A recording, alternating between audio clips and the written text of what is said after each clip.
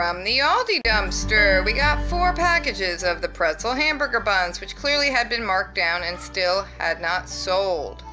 Frugal Daddy has already popped open one of these packages, toasted up a hamburger bun, buttered it up, and gobbled it down.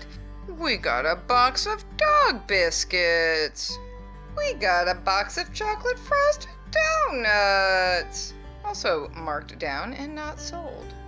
We got a creme cake sampler. We've gotten these several times before.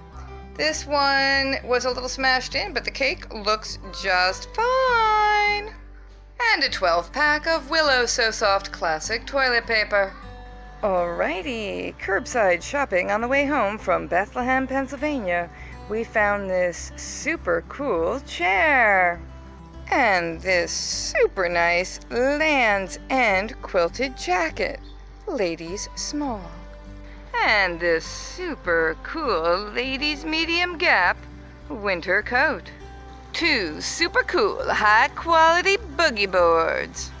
And 2 super cool lantern hanging chandelier type lighting fixtures. And the chandelier on the right had all of its light bulbs when we found it, which means Frugal Daddy has already taken them out for some reason. Thanks for watching, Frugal friends. I hope you enjoyed that footage of Bethlehem, Pennsylvania, plus our dumpster dive and curbside shopping on the way home. Have a good day. Bye-bye.